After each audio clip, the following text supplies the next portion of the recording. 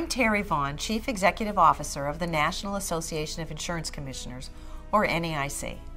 As globalization of the insurance industry has increased, so too has the need for supervisors in different countries to work together.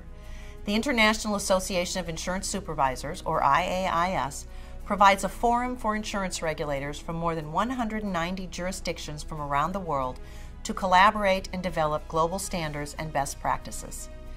The NAIC was a founding member of the IAIS and continues to be extremely active in the organization's leadership. In October, we will host IAIS 2012, the organization's annual conference in Washington, D.C.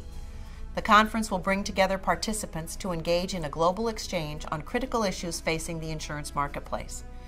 Anyone interested in furthering the development of insurance and its regulation can and should attend. We expect to have more than 500 attendees, including regulators and insurance industry representatives. We also encourage consumer groups, federal and state policymakers, as well as representatives of the executive branch to join us. Journalists and academics interested in insurance supervision should also consider attending. The financial crisis has increased the scope and importance of the IAIS and its potential impact on U.S. insurers and consumers. As pressure to conform to international standards increases, U.S. insurance regulators must engage and ensure those standards appropriately reflect our marketplace.